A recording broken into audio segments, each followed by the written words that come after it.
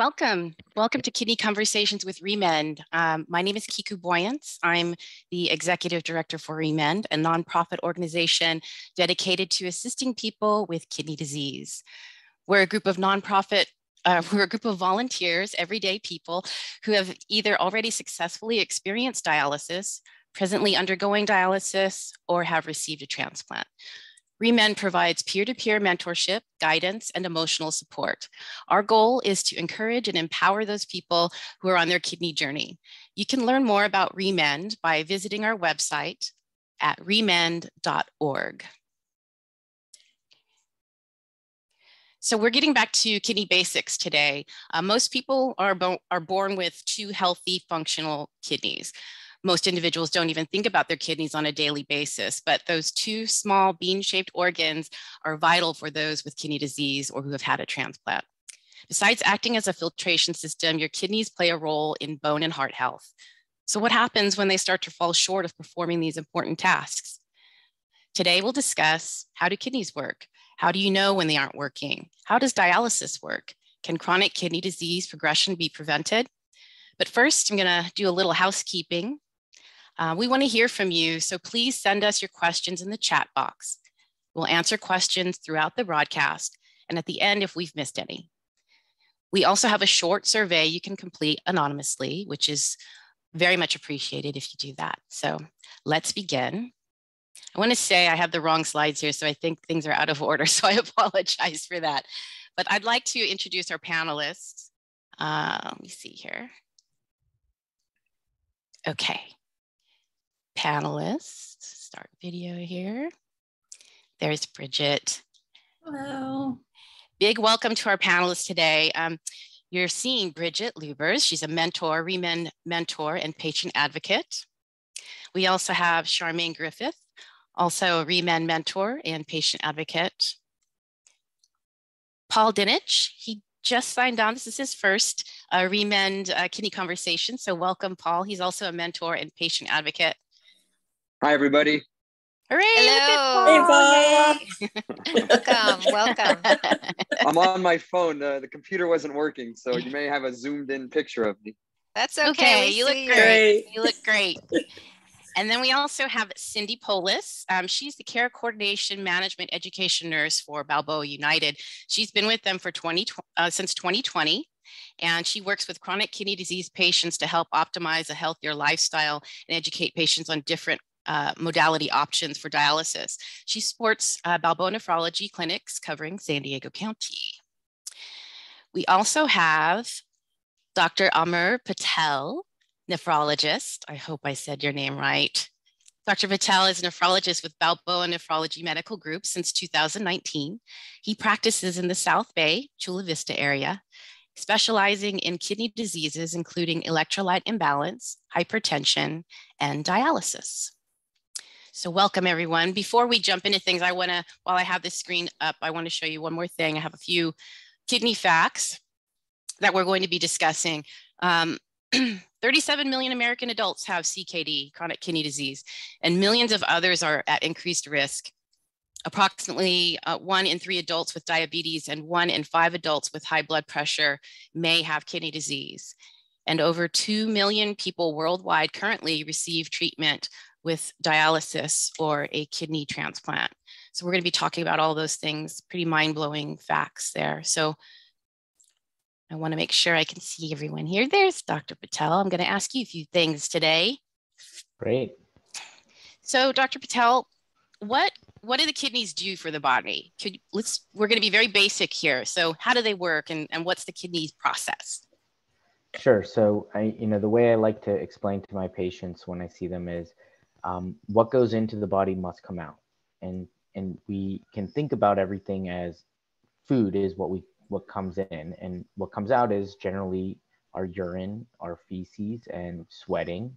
And what the kidneys do is really regulate everything in between that, from electrolytes, sodium, potassium, your acid levels, and really metabolizing waste product that the body develops just with the natural live and die process of all the cells, as well as the toxins that we take in. Everything we consume gets broken down in some form or another, and the kidney's job is to filter the blood and create urine to remove waste product. And so kind of the general principle of what's coming in and what comes out, and if there's an imbalance, then you can have some disease state. Mm-hmm. Okay. And while we're getting into this, I wanted to ask you, Dr. Patel, why did you decide to specialize in nephrology? Great question. I don't get that asked that enough.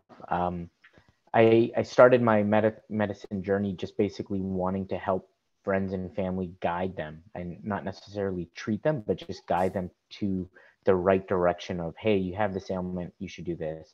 And that's basically internal medicine or family practice. And nephrology is a subspecialty of internal medicine.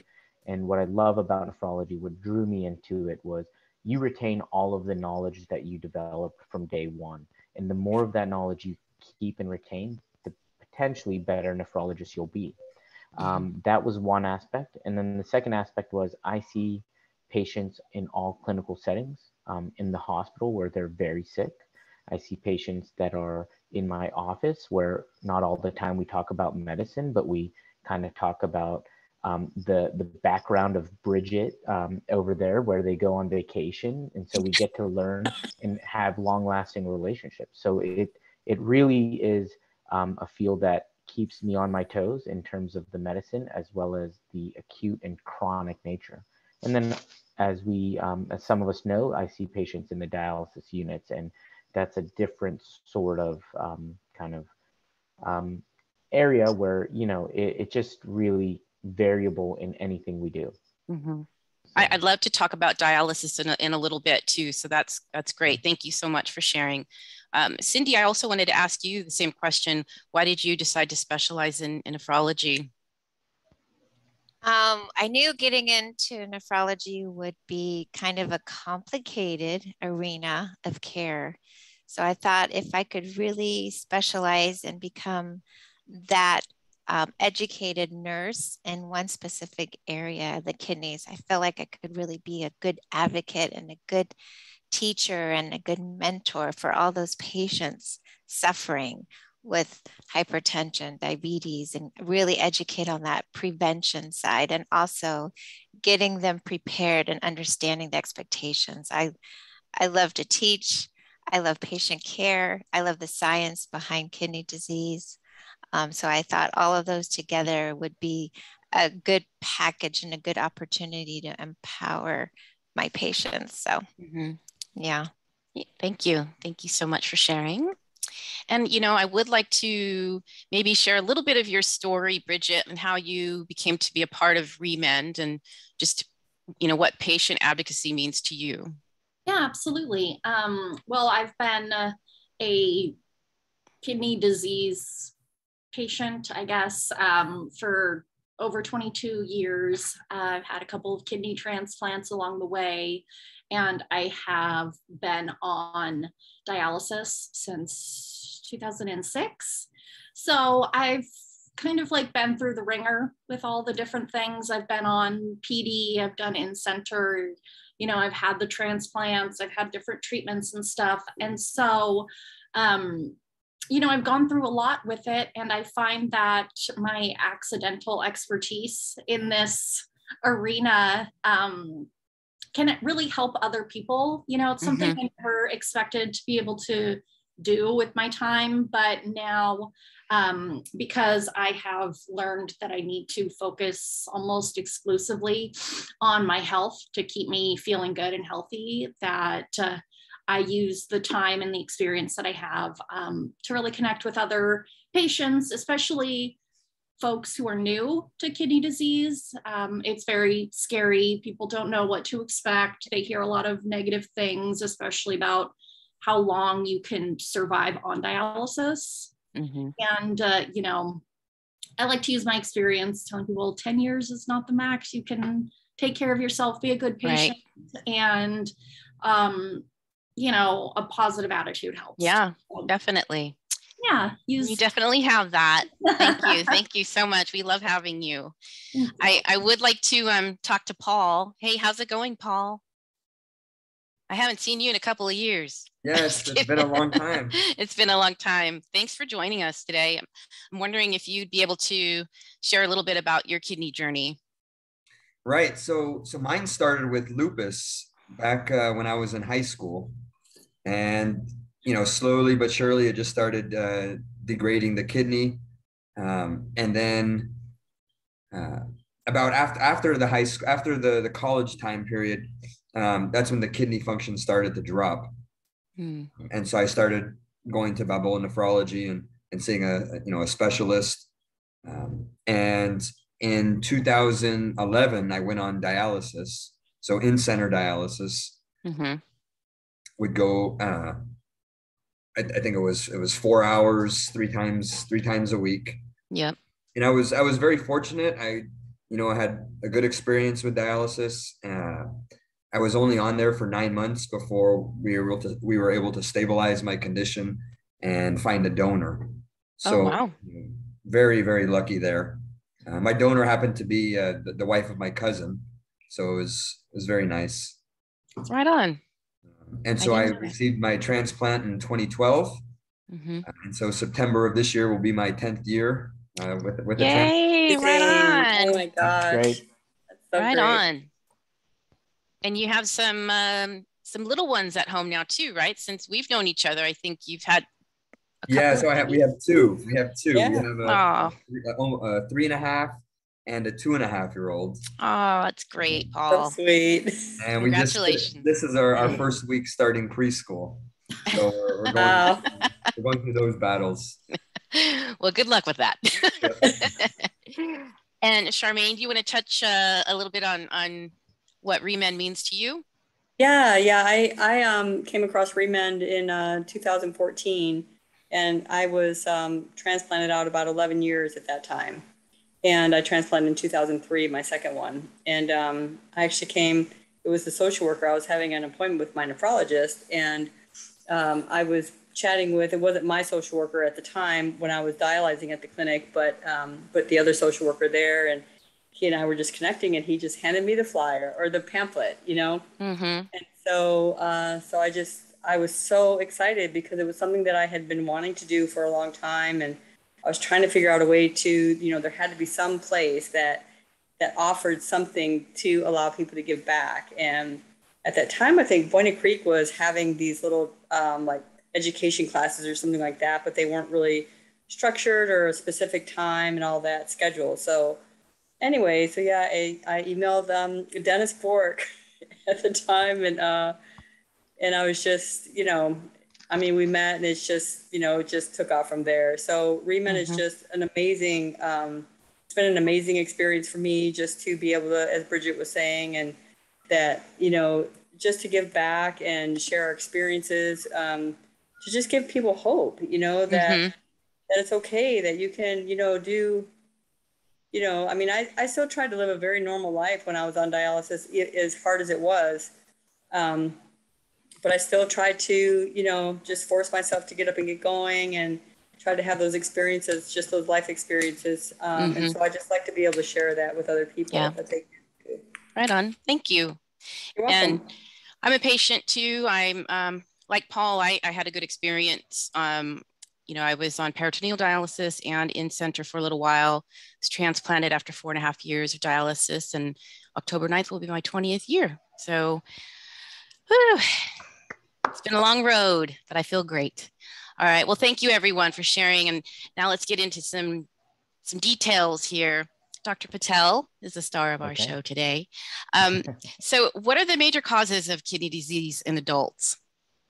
Yeah, so in adults, there's really two major causes, hypertension and diabetes. They take up a large percentage of the issues dealing with the kidney, and generally they are a chronic disease that kind of impacts the kidney over time. But as some of our mentors here, they've had different experiences with what we would call glomerular nephritis, which is a long word that really means inflammation in one part of the kidney that does the filtering, the glomerulus. And for example, lupus or whatever else, other ailments, that causes also kidney failure in adults as well as children, but primarily I'm an adult nephrologist. And Those are a smaller percentage, but the two main causes are high blood pressure and diabetes. Mm-hmm.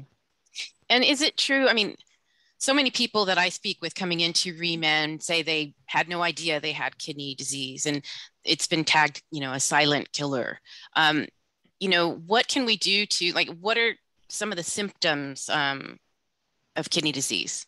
Yeah, and so that's a great point, and that's what I love about ReMend, because you guys are helping just get the word out. When you say silent killer, people don't know what that really means until they're in the stage of, wow, I have symptoms. And so with kidney disease, as our body is a miraculous, really machine on the planet, it takes a tipping point, and that tipping point is different for everyone. But generally speaking, when your kidney function gets down to about 15, 20%, or even 10% of function is when you may find symptoms. And so when I talked about the in and out, intake and output, that's where you see the imbalance. And so it could be something like the toxins build up in the blood, causing nausea, vomiting, lack of appetite, generalized fatigue, which can be related to some of the other things the kidneys do in terms of maintaining a hemoglobin or becoming anemic. People have sleep reversal. They sleep during the day instead of at night, and people don't know why. And because it happens slowly over time, all of these non-specific symptoms, meaning anything can really cause nausea or vomiting. If you eat too much candy, you can get nausea or vomiting, but you could also have nausea or vomiting from renal failure. And so as kidney disease progresses, these symptoms may come up, and because our body is a great machine, we adapt and our bodies adapt. And because it happens slowly, we don't recognize it until that tipping point of, you know what, it's been months and I need to go to the hospital or I need to see my doctor.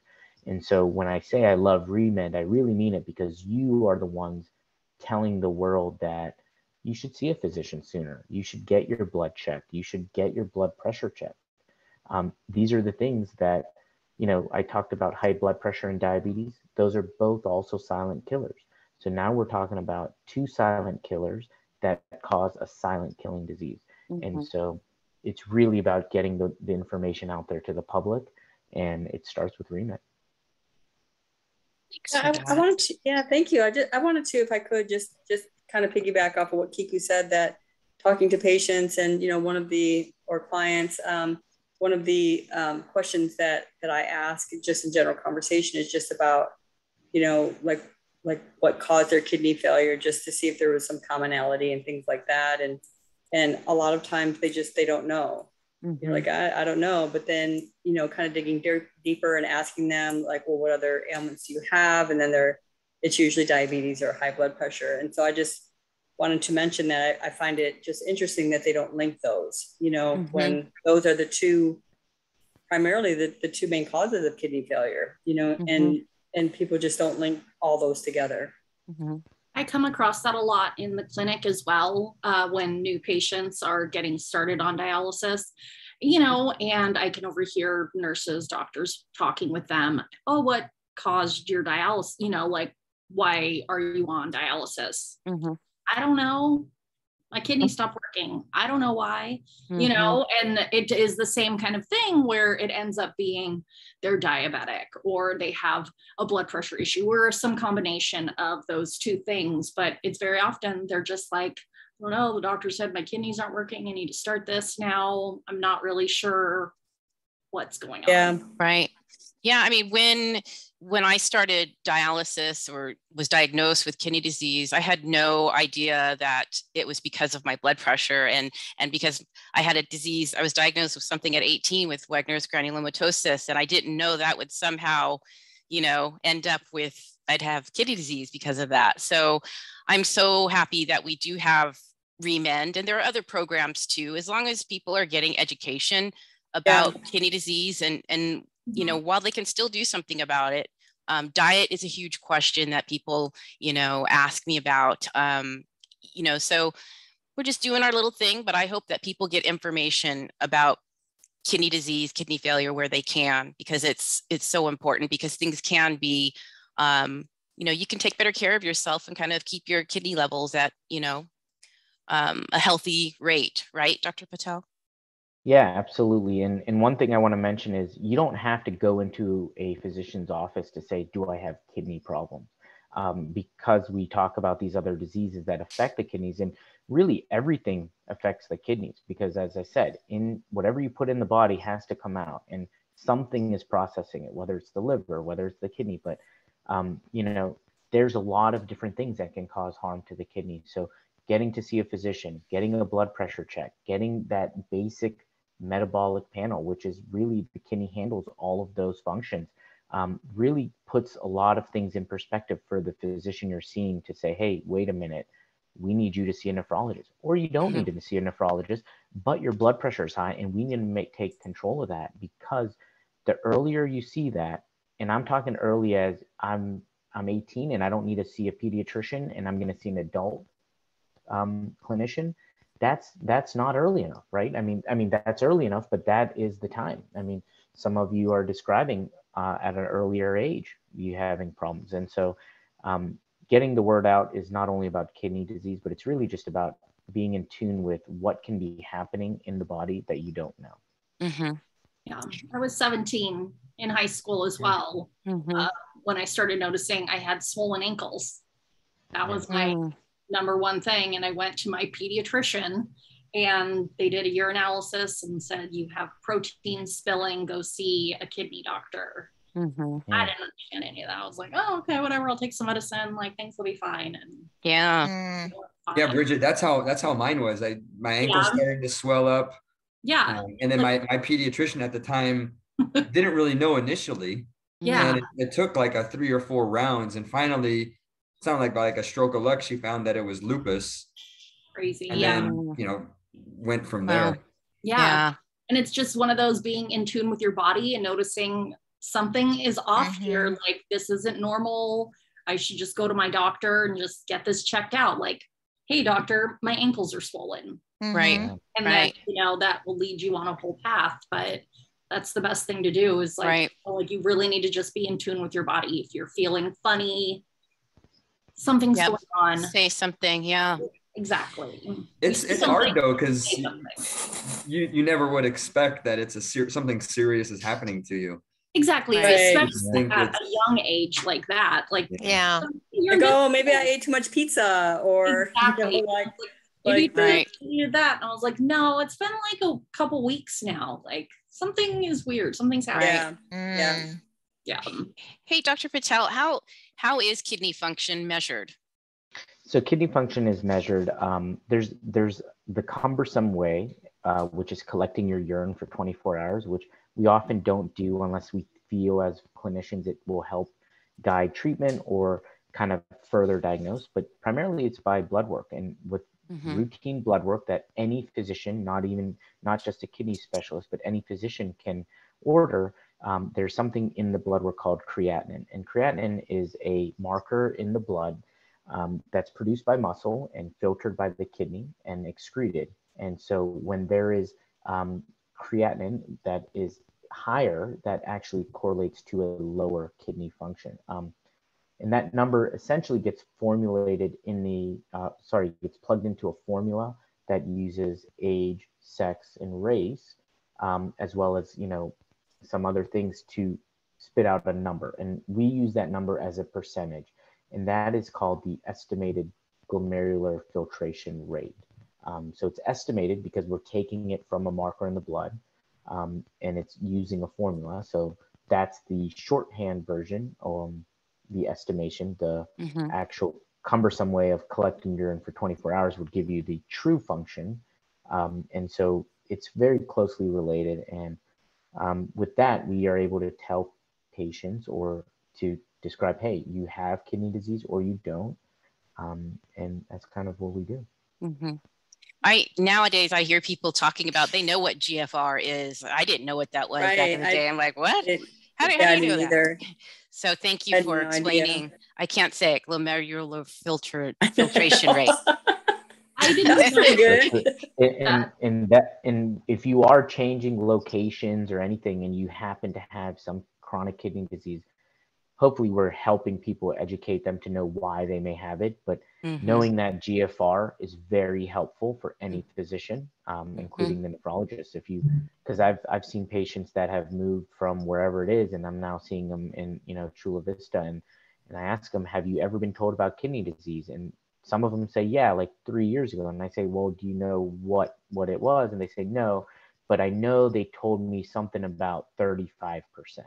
Now that just one number of information, even though it may have been 3 years ago, puts a lot of story behind what I'm going to find out in my interview. And so it is very important to know. And it's one of the ways as advocates here and as educators and mentors, we can help everyone help each other take care of themselves. Yeah. How could kidney disease affect your overall health? And I think, Charmaine, you have a really good question along with this too, but I want to ask that of you first, Dr. Patel. Yeah, so I mean, again, kidney disease really, as the silent killer, may not affect you at all until it gets to a level where it's low enough. There's the filtering capacity, so the ability to remove toxins, and then there's the actual getting rid of liquid part. And so some people have both, some people have one of those problems. A lot of people have both of them. And really what it comes down to is overall health. If your kidney function declines, blood pressure can go up. You can start getting headaches. You can have vision changes. You can have that swelling in the legs. You can have generalized fatigue because your body is just working extra hard to keep up with the demands of everyday living. People feel lower appetite because of those toxins. I mean, when your body is filled with toxins because your kidneys cannot excrete those toxins, it's almost like you're having a weighted blanket on every aspect of your body. So think about everything you do, and it's just like you have to do it with extra weight. So even getting up and going down the stairs or whatever it is becomes more difficult. And it's because the kidneys do so much to regulate acid levels and electrolyte levels and everything of that nature. What an amazing analogy. Yeah, that was great. So the question that I had is and this, I mean, your whole analogy probably kind of answered it, but I had read an article many years ago. Gosh, I was very young, but anyway, I just remember it stating that kidney failure impacts every part of the body except the inner ear. So would you agree with that, or do you think that might be what are your thoughts on that? So I think directly affecting it, I mean, that's a great question, and it's a difficult question to answer, but I'm going to take a stab at it. And because I'm a kidney doctor and I see patients and I see patients from all spectrum of disease, I see patients that have no kidney trouble, but I'm managing their blood pressure because it's too difficult for their primary care doctor to see. And then I see patients that are struggling on dialysis or renal replacement therapy. It affects everything. There's not, I would say, does it directly affect the inner ear? Well, describing the inner ear is 3 bones that are connected, and maybe not. There's not a lot of blood. But does it affect your hearing? Yes, absolutely. I think it affects your conscious state. And so what people are saying to you, hearing is one part of communication. It's reception and then processing and then speaking back. And if whether it's directly actually hearing it, that's affected or not, but the processing part is there. So I would say, it does affect it. I remember when my first transplant failed and I went back on dialysis, and I was working for a major communications company there in San Diego. I won't give them a free plug, but anyway, they were a really great employer. And I didn't realize that the first time that my native kidneys failed, I really wasn't very symptomatic at all. But then when the transplanted kidney failed, I was very symptomatic. And I remember one time I was working in, in tech support. It's just funny to me because I'm just not a techie person at all. But I was working in tech support, and we would take calls from representatives or whatever that needed help. And so anyway, so my manager had called me, in for a meeting, and he's just like, he's like, I'm listening to your call. He's like, you're giving them wrong information. It's like, because I was just so confused that I thought that I was like verbalizing the correct information. I even had it written down and all these little cheat sheets and all that stuff, but there was just something that was disconnected, like brain fog or something like that. And so he was just like, he's just like, you need to stop talking to them. Oh man. I'm giving them wrong information. Yeah, so but anyway. Poor Charmaine.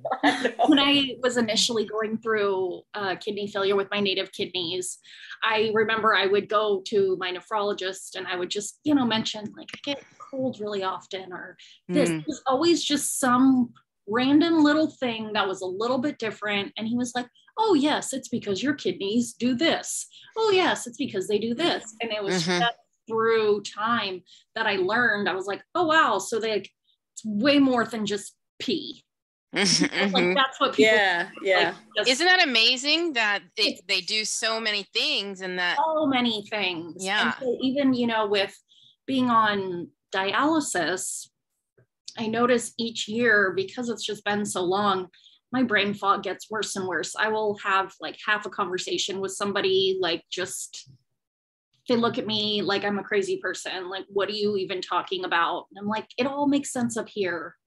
But it gets trying to come out, and the fog of trying to think of words and focus on different stuff. And when I can sleep, it's like I'm sweating and then I'm freezing cold. And just that's interesting. So many different things are. Oh, Dr. Patel, you already answered it. I was just was I supposed to? I didn't know. I saw it there, and I was just going to say, look at him. He is on it. Love it. Well, I was just thinking about him and thinking, oh, he has a question, but I don't know if we were getting to it. Yeah, so I'm going to get to it. Okay, well, because it was perfect. I'm sorry to interrupt you, Bridget, but you mentioned sleep, and our friend Stephen Kim, you know him, Charmaine. Yep. Yay. He wanted to know, does sleep apnea also contribute to the kidney function deterioration? And Dr. Patel has a nice answer. I'm not going to read it. You say it, Dr. Patel. Yeah, I think yes, it can. And directly, not so much. Sleep apnea is not a cause of kidney failure, but sleep apnea does cause high blood pressure, and if untreated, can cause damage to your kidneys, which again, another reason why we need to check your blood pressure. And we're going to work on a webinar about sleep deprivation, or losing sleep while you're on while you have kidney disease. I think all of us have had issues with that. I don't know, Paul, if you had insomnia or anything, but I had it for many years, and I'm taking prednisone, so that's part of the reason, I guess. But we're going to do a whole show on that too. That's a fascinating topic, by the way. If you have any recommendations on who I should talk to about that, and if you'd like to join too. Also, Dr. Patel, would you explain what chronic kidney disease is versus end-stage kidney disease, and the different stages? Yes, so there's 5 stages, 1, 2, 3, 4, and 5, and chronic kidney disease is based on that. Remember that number, that eGFR. It's a percentage of kidney function, and each stage has some cutoffs. So chronic kidney disease stage 1 is above 90%. Stage 2 is really that 60 to 90%. Stage 3 would be 30 to 60, and that is probably the most common level of kidney disease, or common diagnosis, and that is broken into 2, which is chronic kidney disease stage 3, which is 3A, 45 to 60, and 3B, 30 to 45.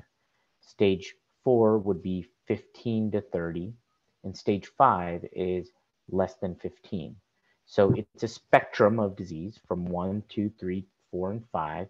An end-stage kidney disease is essentially when you are at a point in time, generally chronic kidney disease stage 5, that your kidneys and your body cannot keep up with the demands of what you're doing, and you have a lot of symptoms that cannot be managed by medications. And at that time, end-stage kidney disease, or ESKD, some people call it ESRD, end-stage renal disease. At that point is when hopefully we have options in terms of renal replacement therapy or kidney therapy, which would be really dialysis as well as transplantation. Mm-hmm. Who is at risk for kidney disease? Are there, what are some of the risk factors? Yeah, so risk factors, I mean, in general speaking terms, anybody with family history of kidney disease will have a higher risk. Uncontrolled high blood pressure, diabetes, higher risk. Smoking, higher risk. As you get older, we do lose a little bit of kidney function, and really that's just age related. So elder age can be considered a risk, although it's not necessarily a risk because everyone is getting older every second. And so what else? Yeah, those are the main risk factors. Anything that you do harmful to the body can be a risk. Some antibiotics are very dangerous for the kidneys. Well, speaking to someone today too, that had been taking ibuprofen for many, many years. That's a big subject. I think people need to know, that's bad for your kidneys, peeps. Yeah. Ibuprofen. That was something that when I was younger, it was part of I don't know if it was high blood pressure or what. I got lots and lots of headaches before I was diagnosed with kidney disease. And so I used to take, ibuprofen to treat those. I also always had like a weak stomach too. So it's like, how many of those things were little indicators long before I knew what was happening? Yeah. Hey, Paul, were you very symptomatic when you were sick? While I was undergoing dialysis? Yeah, or just before. Before it was mainly the swelling of the legs. Yeah. And then went on different versions of chemotherapy to get it back into remission. But during dialysis, as you guys were talking about the brain fog, that was totally me.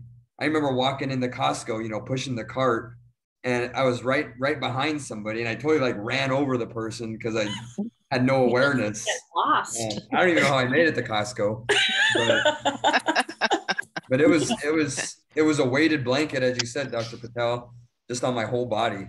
Yeah. Yeah, weighted blanket is a good description. Yeah. So Cindy, when you speak with people, I know your position is really educator about different modalities that are available. What are some of the things that you talk to patients about you tell them to help keep their kidneys healthy? What are some of the basics that you share? Yeah, I like to get to know my patients and get to know their lifestyle. I like to have a very personal conversation if time permits. That way it's more beneficial to the patient and helping them and treating them, because everybody has their own perspective and their own routines, right? Some people can walk, but they need a walker. Well, let's talk about exercise. Well, how are we going to use that walker? Let's let's walk with our walker for 5 minutes. Let's just make some improvements there. Or somebody that has a stationary bike and that hasn't used it. And okay, let's start 10 minutes. Let's just start building some momentum, some stamina, because exercise is so critical, or even just walking. And baby steps, because if you try to deliver so much up front, it's overwhelming and it's not sustainable. Right. So if you just make little markers and baby steps, let's do 5 minutes here. Let's cut out maybe a little bit of alcohol here, let's just make it moderation, and that's not take it all away. Right. And let's find out what other routines and habits are they doing through the day, where we can make some new interventions and say, hey, did you know that might be another problem to your kidney care, your kidney health? And then we also talk about medication compliance. That's a really big one. Patients just for some reason have this idea like if they skip a few days of their medication, they're okay, right? Well, eventually that's going to catch up. And that's not all right. So I have to really gauge. I love to get to know my patients because that way I feel like I'm making a difference for them. I can really help them individually. So yeah, medication compliance, exercise, diet, weight management, stress levels. Yeah, I mean, and even just over-the-counter medications too, like we were kind of touching on a little bit. What are you taking? How much are you taking? Is that just expensive urine? You know, let's cut back on maybe a few supplements here, you know, because there's so much information about supplements. And I mean, a lot of that, you get a lot of it in your diet if you eat a balanced diet, I think. But yeah, that's kind of what I touch on a little bit. Nice. Thank you. I think that's important. Sure. It is overwhelming because you're under, you know, you're hit with the kidney disease sledgehammer. And now you have to, for me, it was now I have to, and I always ate relatively healthy, but now it's limit your phosphorus, limit your potassium, you know, sodium made sense to me. And then also limit your protein. And so when you go and look at the labels, you realize everything has protein. And then your mind just goes in a whirlwind. So I agree, Cindy, at the, you know, the overwhelmingness and it's a lot in the beginning is a lot. Yeah, it's a lifestyle change for sure. For sure. I feel like if we continue to follow a healthy, you know, diet, a lot of people are saying plant-based diet, and we'll be talking about that at some point, but that's really great for people with kidney disease. So what do you think about that, Dr. Patel, about a plant-based diet? Yeah, no, I think the way I explain it is, you know, when we were cavemen and women back in the day, before we learned how to hunt, it was to eat plants. And that's kind of what our kidneys are able to handle the best, and especially when it comes down to protein. Protein digested is easier to handle for the kidney than animal. So animal protein is a little bit harder. Not that we cannot do it, but the markers in the blood that we use that can cause the symptoms we've all discussed, a lot of them come from animal protein. And so we can help prevent kidney disease or prevent prevention of kidney disease by what you're discussing in the diet. So salt intake raises blood pressure, excessive protein from an animal source can make your kidneys have to filter more to then do more work and potentially cause that toxin level to go up. So I'm all for plant-based diet. I've kind of shifted myself over the last 2 years to more plant-based.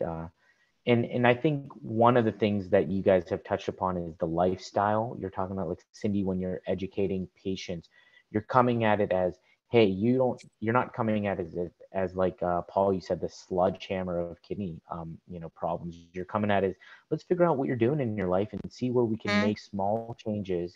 Right. Small changes over time add up to a big change, but absolutely really be able to get a feel of who the person is to then help them in their story, in their journey. And everyone's different because it's funny you talk about protein. When you have a lot of protein in the urine, Paul or Bridget, and that's causing the swelling, we will say, yeah, limit your protein. But then as soon as you turn over to dialysis, everyone talks about how you should eat a lot more protein.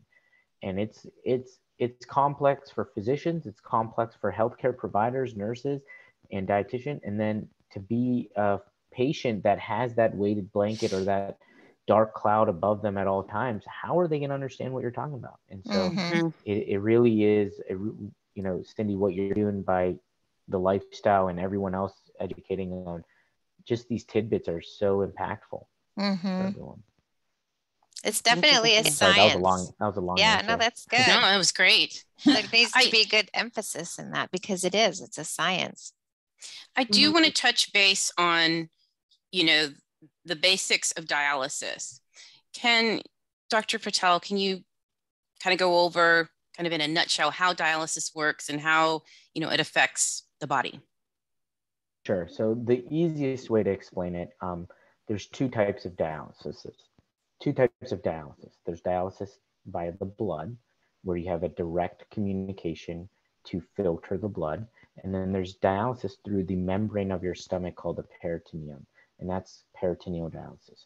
So you have hemodialysis on one side, which is blood, hemodialysis, and peritoneal dialysis on the other. There's some nuances about where you can do it, whether it's in a center, at home, things like that. But in specifics for dialysis, our kidney, as we've talked about, is a filter. And so we need something, when it's hemodialysis, we need to create a filter because we're taking blood out of the body and filtering it and then giving that blood back. And that filter has been man-made, and it's, exponentially grown in terms of how technology has moved to 2022, so that we can do as close of a job to the kidney as we can with these filters. Peritoneal dialysis is similar, but we're using your own stomach lining. And that's a little different because everyone has a different body composition. And so some of that is learning the body over time to understand how much dialysis can occur via the peritoneum. Mm-hmm. Peritoneal dialysis is where we take fluid put it into the belly around the peritoneum cavity. So it's not in the stomach. We often say through your stomach, but it's in through the abdominal cavity.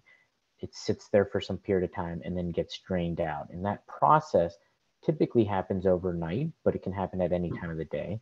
And through the process of fluid going in, sitting in the belly, and then coming out, we are actually clearing the toxins and filtering the blood.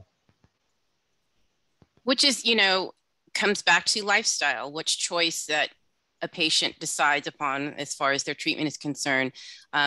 For me, I chose peritoneal dialysis. I never thought I would because I didn't know what it was. I was really in the dark about it, but I was very active. I traveled, I continued to work. It was just the right choice for me, and everyone has their own reasons.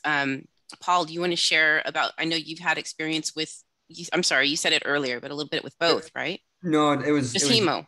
Just hemo. Mm-hmm. And I don't know, for me at the time, I had the perception that the, peritoneal dialysis, I would have this huge stack of equipment in my room. I don't know, I was young, and it was just the appearance of all that sickness at home. Mm-hmm. For me, mentally, it was just easier to go into the office and have it done. Right.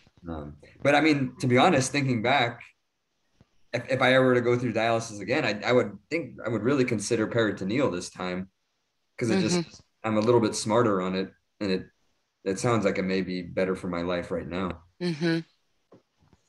How about you, Bridget? Yeah, so before my first transplant, I just did hemodialysis because no one had told me about PD, peritoneal dialysis. Mm-hmm. But after that transplant failed from the recurrence of my FSGS, they gave me the option for PD. So I did that, and that was really great. I really liked it. And then once my second transplant failed due to recurrence again, I knew I wanted to go on to PD right away from my prior experience. So I did that, and it helped me. I did that for 9 years. I was able to finish up college and get my degree, and I was able to work, and then I worked full time. It just came down to a point when I got peritonitis, which is an infection within the peritoneum. It was never really quite identified what the actual bug was. Mm-hmm. So it wasn't really treated correctly, and I ended up getting pretty intense scarring within my peritoneum. So I can't do that anymore. It was just a lot of stress on my life and on my body, and I got really sick. So since then I've switched back to in-center, and that's been great for me. But I also, I stopped working and did other things too. So my lifestyle completely shifted with the dialysis modality that I was getting. And so it worked for me now to do in-center. But before, when I wanted to do both, PD was a great option. And like he said, I traveled traveled a lot, and I was able to work around my schedule. But as Paul said, it was a ton of stuff. It's a lot of boxes and boxes. Boxes and boxes and boxes of stuff. So definitely like have to have the space. And as he was saying, not wanting to see his illness at home. Like I want to go and get it done and do it. And that's kind of at a spot I am now. You know, I'm debating moving to home hemodialysis. And it's again, it's a mind shift because you have going in center is kind of nice. You just show up and somebody else does all the work for you. You leave and I don't have to think about it until I show up again. Whereas when you're in charge and you do it at home, you think about it kind of all the time. It has a lot of, you know, there's always pros and cons to everything, but it's definitely, there's a large mind shift. And so depending on what you want your lifestyle to be, how you want to deal with it, you know, I knew some people at one point, I was talking to this gentleman and he was younger, like he seemed to be able to take care of himself and he could have been a great candidate for peritoneal dialysis, but he was concerned about having a catheter and having young children and wanting to do stuff and play and have them climb on him and all the different things. So, you know, for each person, there's a million different reasons why you choose the different modalities, and it's really helpful. Right. We have a couple of options right now. Thank you. Thank you for that. Yeah, I want to ask it because we're getting close to the time, but Dr. Patel and Cindy, how do you think kidney care has changed within the last 20 years? Like patient care, blood pressure management, diabetes management. Whoever wants to go first. Go ahead, Cindy.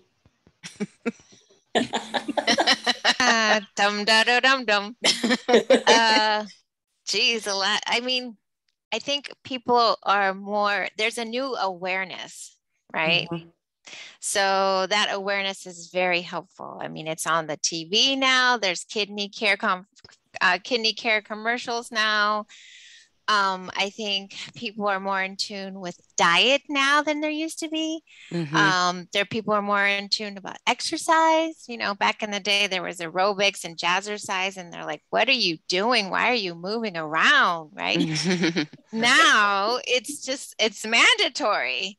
So that all plays into, I think, the new idea of the kidney disease, and technology has come so far with kidney disease and kidney management, and the landscape of medicine is different now.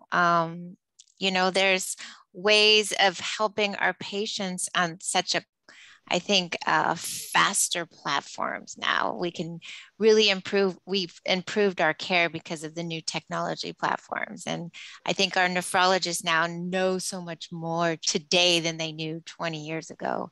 And, you know, dialysis keeps changing and keeps improving, and the machines and the technology and the cartridges and the numbers and the accuracies about knowing about the patient and their history. So I know that's a long answer, but there's been drastic improvements, and I don't know, that's my answer. Sorry, it was a little long.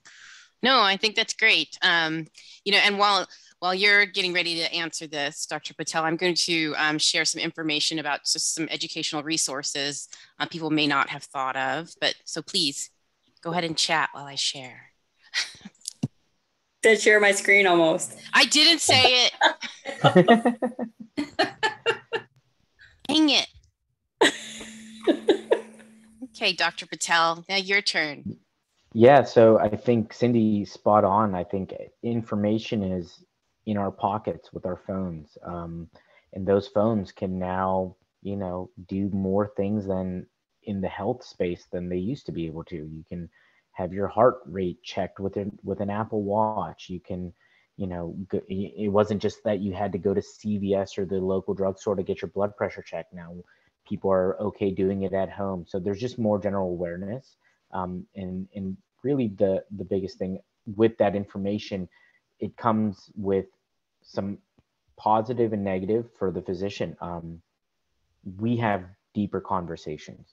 People are engaged in their own self, and there's always going to be patients that are, or people that aren't engaged in their own health, But when you do have that engaged person with their health, like I check my blood pressure, I'm doing this, why is this happening? It really makes a more deeper visit, and that visit helps them, you know, and it also helps me as a provider that, oh wow, like I enjoy this. I this is why I went into it. So with the technology comes some heartache, but I think just the exposure to the knowledge and getting awareness out is really helpful, because again, it is that silent killer. Thank you. Thank you for that. I do have two questions, and I did want to mention the educational resources, American Association of Kidney Patients, the great information on community activities, patient education, advocacy efforts, the dialysispatientcitizens.org, great site too, information on the basics of kidney disease, kidney education, and then of course the OG, National Kidney Foundation, kidney.org.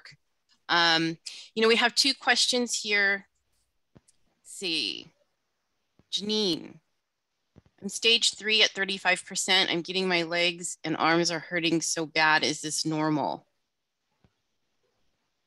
Do you think, Janine, that was happening before? And most likely the answer is no. And so, yeah, that is not normal. And so the question is, where is it coming from? It may not necessarily be related to the kidney. Maybe it's something else, but not treating you or talking about this in the exact patient scenario or case scenario. When your kidney function is getting lower, that can cause changes in the way your bone health is. So calcium and phosphorus metabolism can change, and that may be what you're experiencing. Again, I can't tell you exactly, but that is something to think about. Please see your physician, Janine. Thank you for answering that, Dr. Patel. So one more, let's see. Oh, is there part of Stevens that I didn't get here? This might be something you could help with, Cindy. I don't know if you see that. A person in kidney transplant evaluation process mentioned to get on multiple locations to get on their waiting list for transplant. Does Medicare cover multiple location listings? I'm not sure. Yeah, but you know I don't what? know. That's a good question. I know who can answer that for you, and he's not here today. Stephen, I would like to say that just from knowledge that I have is that Medicare does cover because it's you know, government insurance, right? It's Medicare, so it is like every place accepts Medicare as far as transplant. The thing that you have to look at is that Medicare only covers 80%. And so, usually transplant patients, centers, dialysis places will want you to have some type of secondary coverage. So, and preferably not Medicaid, preferably like a supplemental plan or something like that. There's also now that legislation passed, it's been a couple years now, but for the kidney community, that Medicare Advantage plans are available to us as kidney patients during open enrollment. Which is really awesome, but not every transplant center accepts all Medicare Advantage plans. So there are other issues with that. Like I'm a Kaiser patient, and I cannot have Medicare Advantage with Kaiser. Right, because you have Senior Advantage as your Medicare Advantage plan. Well, right? It's not because of that. I can't do it at Kaiser because I started dialysis prior to being a Kaiser patient. Kaiser, okay, yeah. So they won't let you do managed care. So I have, you know, A, B. Got it. Okay, yeah. I also have Medicaid, but because I do know you have to be fully covered, not just Medicare. You have to have a Medigap plan as well. And I think that you can be listed at multiple clinics. You can definitely be listed. You have to be in different areas, though. Yeah, I can't do one across town because it's not going to make a difference. It has to be like I would recommend that that if you want to go to like for example in Michigan, a lot of people will also list in Toledo. In Illinois, they'll list in St. Louis. You know, so things like that. Yeah, but it's just that to contact that transplant center, or you know, somebody at the clinic to contact that transplant center to find out what plan they accept. That's the best route to go. Yeah. Yeah, I was Thank going to say you you. can definitely be listed everywhere. One of the stipulations is if we call you, are you going to be able to get here? So Yeah. if you're in New Yeah. York and you're Mhm. listed in LA, if you don't get there in time, it doesn't really help you. And so Yeah. that's one aspect of it. The second aspect, not necessarily insurance wise, but as you're saying, you know, there's the UNOS or the United Nations, or the sharing network of organs. And so Mhm. every area, every geographical area has a donor pool of kidneys. Yes, So you want to try to be outside of donor pools instead of, you exactly. know, if you're just across the Yeah. street, as you say, you're in the same pool of kidneys. Yeah. Another one of the stipulations, like you mentioned, doctor, in regards to you have to get there in time to get the kidney, is they want you to be able to be in that location for your aftercare as Yeah. well, for up to a Yeah. certain amount of time. That's a good They point. don't want to let, we'll give you a kidney and then you go back to LA and have different doctors. You know, they want to be able to care for you Yeah. immediately Locally. afterwards for a little Yeah. while. Absolutely. So that's part of it as well regarding. Bridget, I forgot about Kaiser. Sorry. Oh, That website that Dr. Patel mentioned is Oh. unos.org for more information on that. You know, we're coming to a close here, but before we do, I'd like to ask our panelists, what is one thing you'd like to leave the kidney community with for National Kidney Month? So is there something you'd like people to take away from our conversation today? And I think I would like to choose Charmaine. You made that face. So Charmaine, go ahead and go. So I guess I just wanted to throw it out there that, you know, starting, you know, if you're starting to have experienced kidney problems, or even if you're still on, you know, already on dialysis and whatnot, whatever stage you're at, you know, this is very cliche, but truly you're not alone anymore. You know, when I was going through my dialysis 20 something years ago, you know, there was nothing out there really that was local and that, you know, that provided this type of service. So it really is amazing. So just remember that you're not alone. If you have questions, just ask. You know, if you don't think something is right, it's probably not right. So so just ask. And I'm a huge proponent of ask. If you ask and the doctors explain something to you and you don't understand it, ask again and just keep asking until you understand it, because it's your body. Cindy, how about you? Yeah. I think the biggest thing I think that some patients really agree with is, because this is such a journey, and we are taking a lot of steps and there is a lot of information. So get ready and get a journal, get something where you can start charting and your own life and your own questions and your own answers to those questions. So you can start organizing your own care, right? So I think it's important to take that, because we get in front of a doctor and we get nervous and our blood pressure, you know, oh my God, what are my labs going to look like? What is he going to tell me? You know, and we get anxious. So it's hard to receive that information when you're anxious. Right. So you calm down, take your journal, take your questions, begin to write those things down. I think it's a better way to use that tool to manage your care. Thank you. I'm just nervous having Dr. Patel here right now. This is my first webinar. I was super nervous. I know. Let's give him a hand first. First webinar for Dr. Patel. Thank you for choosing ReMend to be your first one. Paul, do you have some takeaways you'd like to share? Mine is in line with the last two regarding education. So you know, your doctor's only going to tell you so much. They'll probably tell you a lot, but you're really the only person that cares about your health and your life. So at the end of the day, nobody cares about you more than you. So, you know, my word of advice is be educated, read up, learn how the kidney functions on your own. And then you'll be more educated to ask your doctor questions. Nice. Bridget, thanks, Paul. Bridget, how about you? I mean, I'm going to piggyback on all these people as well. Like, you are your own self-advocate. If something seems funny, if you're feeling just off, get it checked out, talk to a doctor, and see what it is. It could be nothing. It could be something that's a really easy fix, or it could be a small sign to a bigger silent disease that you wouldn't have caught until it's late. And you want to be able to catch these things, because there's so many things now, like we've talked about the advancements, a lot you can do now to stop the issue from progressing. Right. Thank you for yourself. Yep. Thank you. And Dr. Patel.